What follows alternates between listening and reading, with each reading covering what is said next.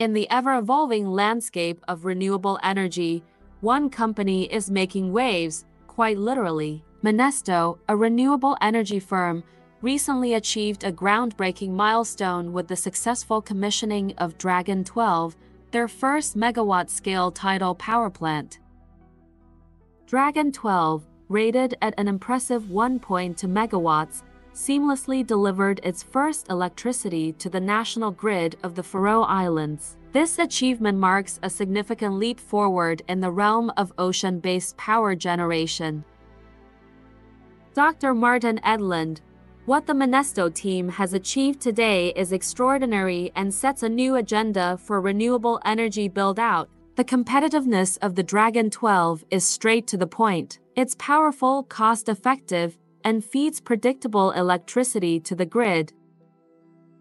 Dragon 12 is a scaled-up version of Minesto's previous model, Dragon 4, boasting a tenfold increase in scale. Measuring 12 meters wide and weighing 28 tons, this robust subsea kite harnesses tidal flow for propulsion. Anchored to the seabed, Dragon 12 navigates an H-shaped flight path, maximizing its efficiency in capturing tidal energy. Minesto engineer says, Dragon 12 represents a significant advancement in tidal energy technology. Its ability to operate at greater depths and in lower flow currents expands the possibilities for renewable energy generation.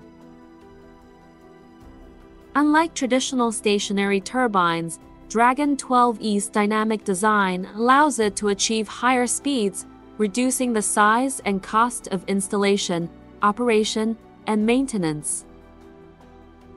Minesto's innovative kite system technology offers a flexible and scalable solution for tapping into tidal energy, providing a dependable renewable energy source for coastal communities around the world. With Dragon 12 leading the way, Minesto is shaping the future of renewable energy, one wave at a time.